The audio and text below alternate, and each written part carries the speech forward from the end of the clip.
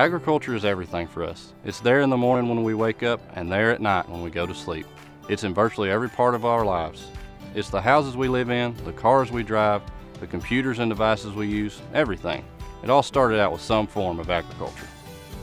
My name is Cody Berry and I'm from the small town of Hudson, Texas. I went to school here in Hudson just like my dad and grandpa before me. We've been here since Hudson was established.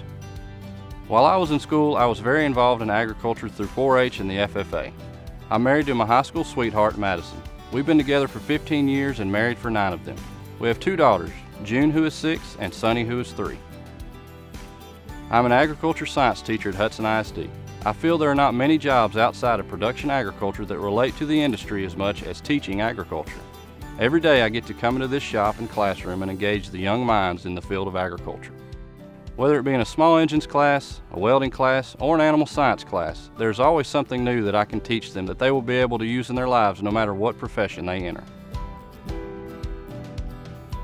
Agriculture is important to me because it's been a part of my life since I was born. My family has always been involved in one form or another of agriculture, and I intend to continue to be as involved in it as I can be.